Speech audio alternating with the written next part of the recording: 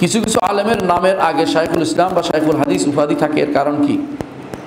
শাইখুল ইসলাম, ইসলামের উপাধি, এই জাতীয় নামগুলো সাধারণত খুব বেশি ভালো নয়। কারণ ইসলামের শেখ একজন না, বহুত হইতে পারে। ইসলামের ওস্তাদ যারা, ইসলামের বুঝেন যারা, স্কলার যাদেরকে আপনারা বলেন, শাইখুল ইসলাম তো ইসলামের স্কলার। ইসলামের স্কলার আসলে কি নাই? আছে, কিন্তু এরকম কাউকে নির্দিষ্ট করে উনি ইসলামের স্কলার একজন এটা নয়, বহু স্কলার থাকতে পারে। কিন্তু সাধারণত নিজের নামের আগে নিজে শাইখুল ইসলাম ওরা লিখতেন না। মানুষ মনে করতো যে এই লোকটা স্কলার, এই যাবে লিখতো। কিন্তু আজকাল তো এমন হয়ে গেছে, মানুষ নিজের নামের আগে নিজে মাওলানা, আল্লামা নিজেই লেখে, না লিখলে তো অখুশি হয়। হ্যাঁ, আগে পোস্টারটা দেয়, কী লিখছে দেখে, পোস্টারের নামটা ঠিকমতো আসে নাই, টেলিফোন করে কি আপনাদের কি কোনো লেখাপড়াও নাই নাকি ইত্যাদি বলতে আরম্ভ করে। এগুলি হচ্ছে অহংকারী। কিন্তু একসময় মানুষ সত্যিকার আলেমদেরকে শাইখুল ইসলাম, ইসলামের স্কলার, ইসলাম বুঝে যারা, ইসলামের সঠিক ব্যাখ্যাদাতা, এই জন্য তাদেরকে শাইখুল ইসলাম বলতেন।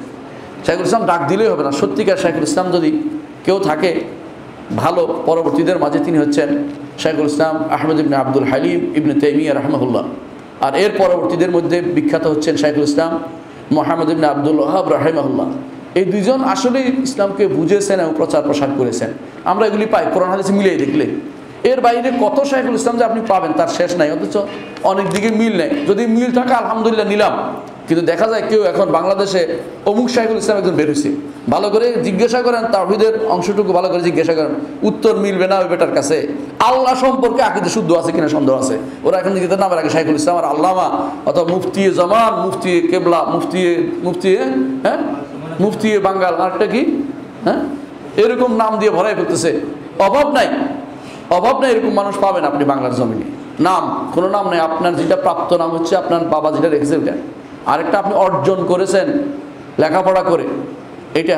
যেমন আমাদের আগে ডক্টরেট লিখে, অনেকে বলে আপনি ডক্টর লিখছেন কেন? ডক্টর আমার দিছে ডিগ্রি, পড়ালেখা করে লইছি, এই ডিগ্রি ইউনিভার্সিটি স্বীকৃত, বিশ্ববিদ্যালয় স্বীকৃত, সিল মারা না দিলে বরং আমার উনি ডক্টর ডিগ্রি করার জন্য আমার একটা নামাই দিবে, আর একটু ইয়া দিকে বেতন দিক থেকে। দুনিয়ার ডিগ্রি, আখরাতের ডিগ্রি না এটা।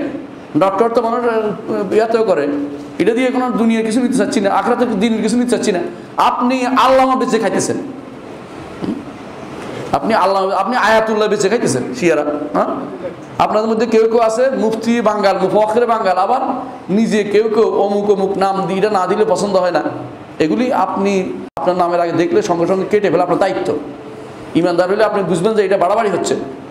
আপনি সব জানেন না, আপনি তো না বাড়াবাড়ি করতে পারেন না। আমি একবার ইসলামিক ফাউন্ডেশন আমার ধরছে, এই মশলা বলছিলাম আপনাদেরকে, তো আপনি মাওলানা লেখেন না কেন? আপনি তো দেখি আরবি জানেন, কোরআন পাস মনে হয় টাইটেল পাস করছেন। আমি বললাম আমি টাইটেল পাস করছি, বাংলাদেশে এখন সমস্ত ডিপার্টমেন্ট ফার্স্ট হয়েছি একবার, তো আপনি লিখতে হবে কেন?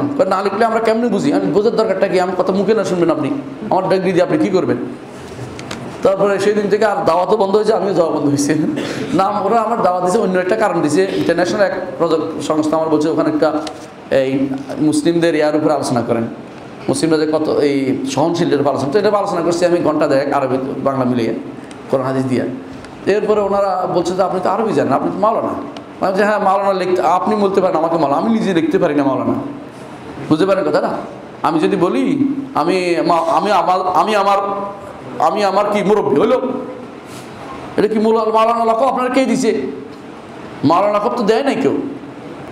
আগেকার দিনে যখন কেউ কামেল পাস করতো তাকে মাওলানা একটা লকব দেওয়া হতো, এটা বহুত আগে চলে গেছে। কেউ ফাজিল পাস করতো তারা মৌলবী লিখতো, লাকব না হবিল মৌলবী, তাকে মৌলবী বলতাম। তখন একটা লকব ছিল যেমন ডিগ্রির মতো, ডক্টরেট ডিগ্রির মতো। তখন একটা মাওলানা লকব ছিল যে এটা কামেল পাস করছে, বেটা এখন আমাদের মুরব্বী হওয়ার যোগ্যতা অর্জন করছে। বর্তমানে আপনারা ডিগ্রি দেয় না, লেখে না, লেখে কি অমুকে কামেল পাস করছে, হাদিসের উপর হাদিস করছে, এটা লেখে। মৌলবী মাওলানা লেখেন, আপনি এখন লেখাটা অন্যায় হবে। বুঝতে পারছেন কথাটা?